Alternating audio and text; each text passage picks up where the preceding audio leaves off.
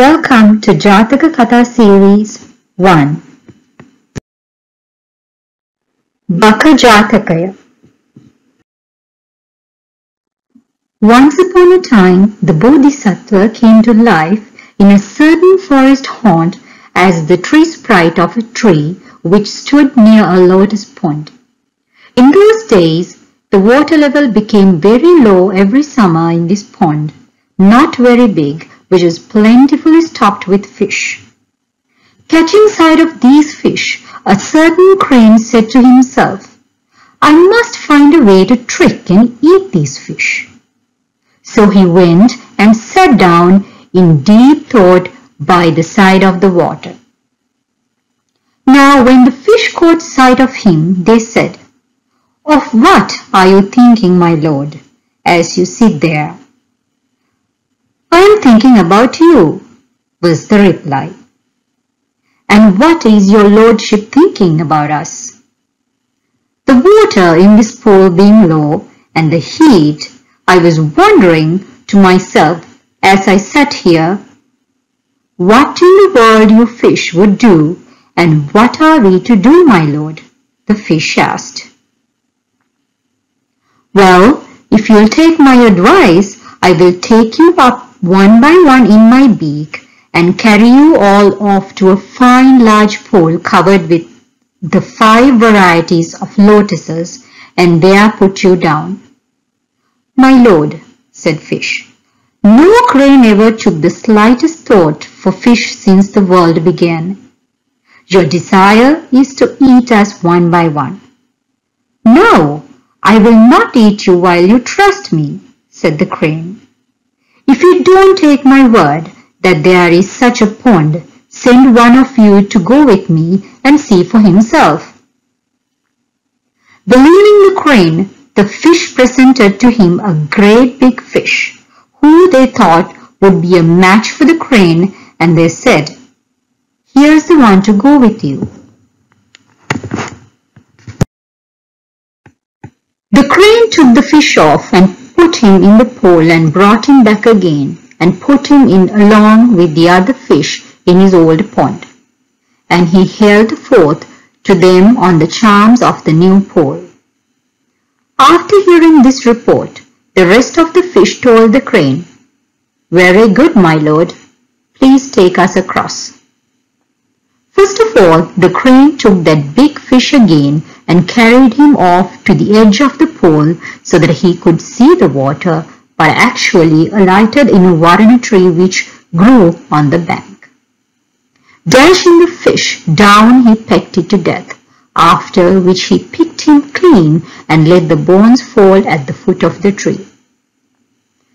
Then back he went and said, "I have thrown him in. Who's next?" And so he took the fish one by one and ate them all, till at last when he came back he could not find another left. But there was still a crab remaining in the pond. So the crane, who wanted to eat him up too, said, "Mr. Crab, I have taken all those fish away and put them into a fine large pool covered all over with lotuses. Come along, I'll take you too." "How will you carry me across?" asked the crab. "Why, in my beak, to be sure," said the crane. "Ah, but you might drop me like that," said the crab. "I won't go with you." "Don't be frightened. I'll keep a tight hold of you all the way."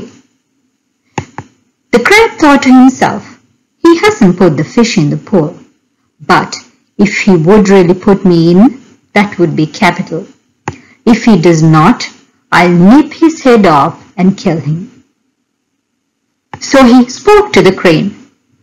"You'd never be able to hold me tight enough, friend crane. Whereas we crabs have got an astonishingly tight grip. If I might take hold of your neck with my claws, I could hold it tight and then would go along with you." Not suspecting that the crab wanted to trick him, the crane agreed. With his claws, the crab gripped hold of the crane's neck and said, "Now you can start." The crane took him and showed him the pole first, and then started off for the tree. "The pole lies this way," said the crab, "but you are taking me the other way." "Of course I am," said the crane. "Just you see the heap of bones at the foot of the tree. As I ate up all those fish, so I will eat you too." The crab said, "It was through their own foolishness that those fish were eaten by you, but I shall not give you the chance of eating me. No, what I shall do is to kill you. You did not see that I was tricking you. If we die, we will both die together. I'll chop your head clean off." And so saying, he gripped the crane's neck with his claws. With his mouth wide open and tears streaming from his eyes, the crane, trembling for his life, said, "Lord, indeed I will not eat you. Spare my life." "Well then, just step down to the pole and put me in," said the crab. Then the crane turned back and stepped down as directed to the pole, and placed the crab on the mud at the edge of the water. But the crab, before entering the water, nipped off the crane's head.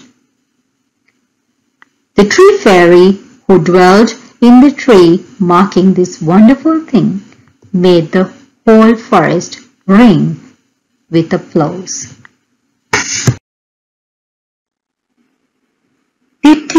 Jathaka.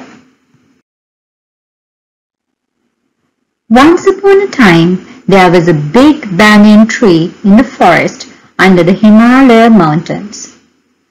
3 good friends lived near this banyan tree. They were a quail, a monkey, and an elephant. Each of them was quite smart. They treated each other equally.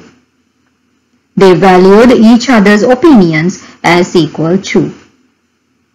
Sometimes the 3 friends get into disagreements. These arguments would go on for a long time. It took them a long time to reach an agreement. They also became less friendly when they argued a lot. After a while, they realized that if they could shorten their disagreements, it would save time. They also realized that shorter disagreements would be good for their friendship too.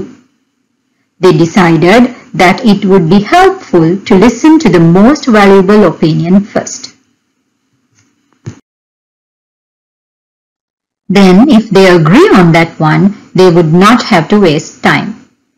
They all thought that the most valuable opinion was the one who had the most experience. The oldest among them would have the most experience. They thought they should give the oldest the highest respect. They also thought that if the oldest friend's opinion is clearly wrong, they would need to consider others. Unfortunately, the elephant and the monkey and the quail had no idea which one was the oldest. They did not remember their birthdays or their ages. One day, while they were relaxing in the shade of the big banyan tree, the quail and the monkey asked the elephant, "What do you remember of this banyan tree? What was the size of it when you were little?" The elephant replied, "I remember this tree for a very long time. I used to scratch my belly by rubbing it over the tender shoots on top of the tree. I was just a little baby at that time."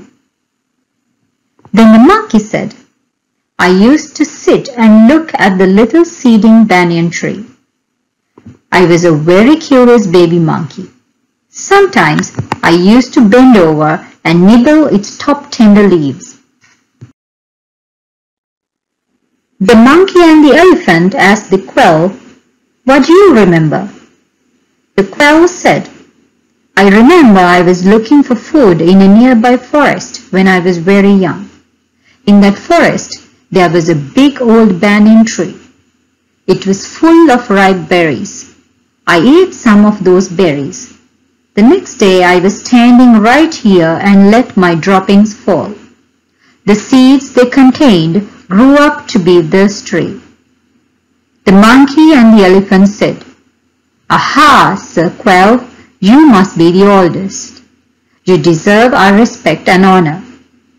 From now on, we will pay close attention to your words. Please advise us based on your wisdom and experience and point out our mistakes. When there are disagreements, we will give the highest place to your opinion.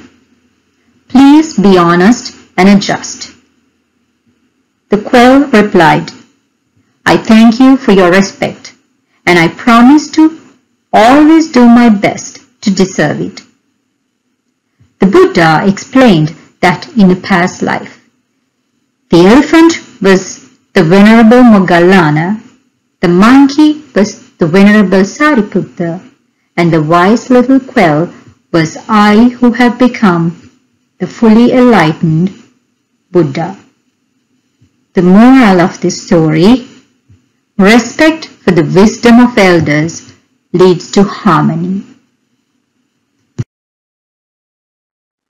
Therwan Saranai.